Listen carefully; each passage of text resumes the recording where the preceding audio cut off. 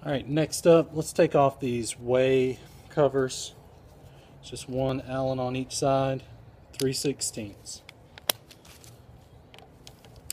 That one's already loose. And now let's loosen up the like we did on the saddle.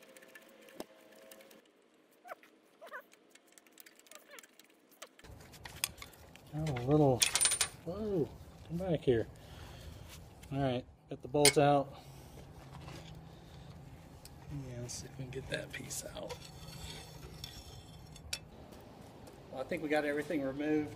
Let's strap it up and just try to lift it up with the Bobcat and see what happens.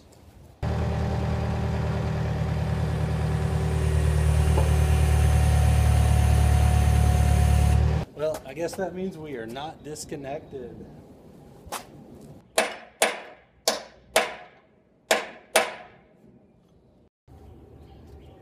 And it's starting to release now. So it must have just been a little tight in there.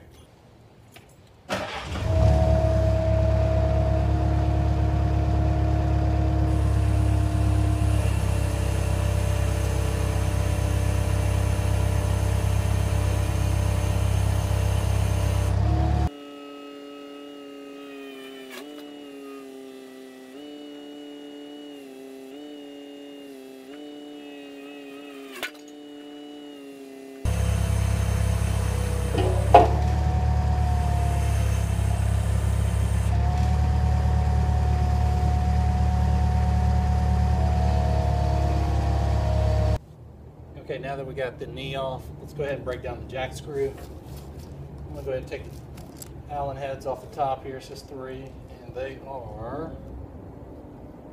5/32 switch.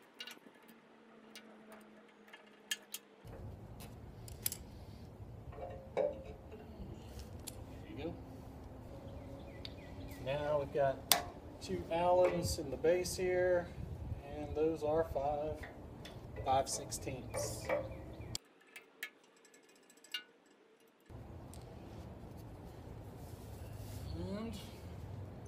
that's that.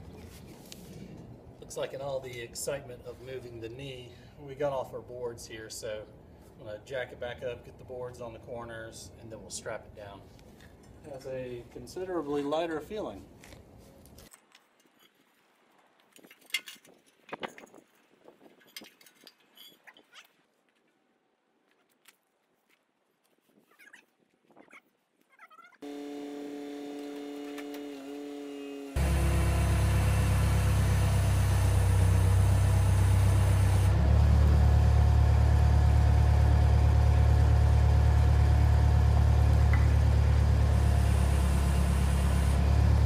Damn, in a million years I didn't think it would spin like that.